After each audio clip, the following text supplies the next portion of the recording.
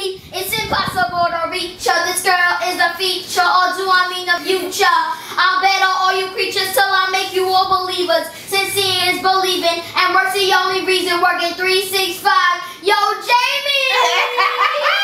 Hi guys, this is Brown Sugar. We're at our house. Today we're meeting Jamie Foster Brown.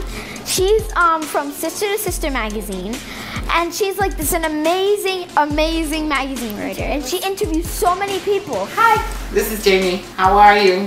Welcome to SisterToSisterMagazine.com. Now let me give you a little info on her. She's interviewed Jay-Z, Beyonce, even Kevin Hart. He's so funny. We got some .coms right here, right? I'm Amanda. And I had to come out here to meet these young ladies because I heard they were phenomenal. I'm 12 years old, barely 13. I'm about to set it off like a little queen. In this game, I'ma play it like a chessboard. This is for my girls and this is for my little boys.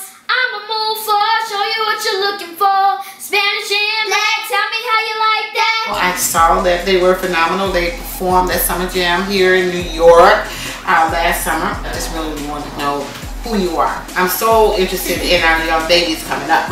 Although once you hear them and once you see them, they're not really babies. They're like midgets, right? They're grown folks in little bodies. Top of the line kicks, wanna play for the Knicks. My handle is that sick. With the wars in the game, I'm still the first pick. Top of the line chick that won't miss. Ow. We entered like a rap battle, and it was really cool because we have like these late 20s and these early 30s, and so my dad brought us to this rap battle. It was so cool, and so we thought of raps, and then we just sent them on stage.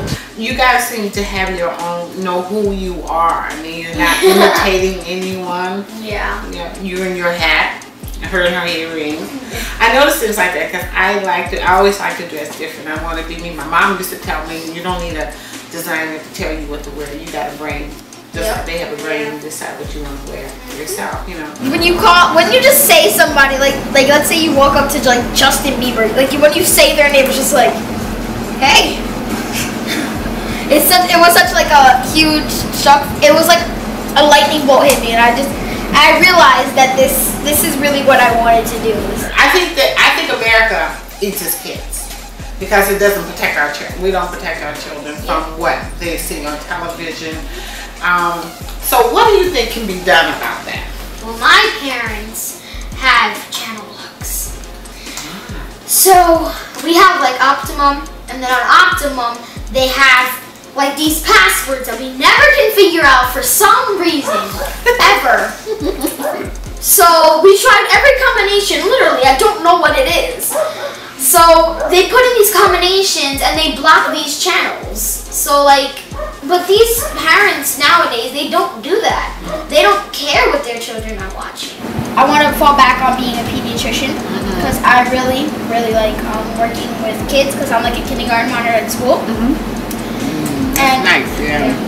I really love working with kids and I like making people feel better. KRS One left me in charge of the borough. I'm only 8 years old, you already know I'm that thorough. We globally known and your buzz is just local. Put a check down, I might land you some vocals. I'm the most important, you can call me the focal. BX got the whole game in a choco. You're so funny, check the sound scan totals. Release day, same as mine? That's an absolute no-no. Anticipate a sluggo. Your label already knows. Quiet silly bird, I'ma rename you Dodo. Your label's on the phone begging me for a promo. I keep suckers waiting, that's why they're saying hold on. I see a very bad future because all these kids, just like Pastor Richardson said, stay in your season. All these kids already telling me about Jersey Shore. Oh, did you watch the first Jersey Shore?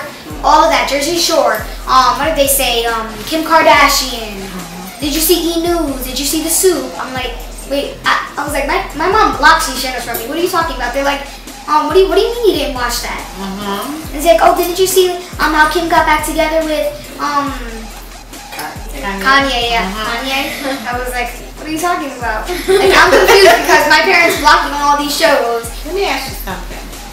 Now, a lot of girls are having children and no fathers. How important are fathers? Fathers are very important. Why is that? First, they need fathers to tell them, oh honey, you're pretty, I love you. Because the first thing the girl's gonna do when a man or a boy says that they love them because they don't have a father in their life is go, you love me? What? You love me? First thing they're gonna do. I think it's very interesting that you said the thing about love. Because years ago, I saw a television program where these young girls were lured into cars and to go with guys because the guys would say they were pretty. Oh, you should be a model. I think you're very pretty.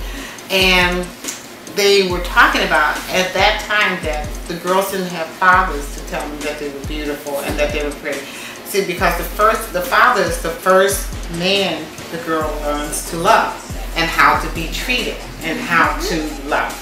And so if she doesn't have that, there's no protection around her. There are no words in her. There's no voice in her head telling her that you don't need to be with this person.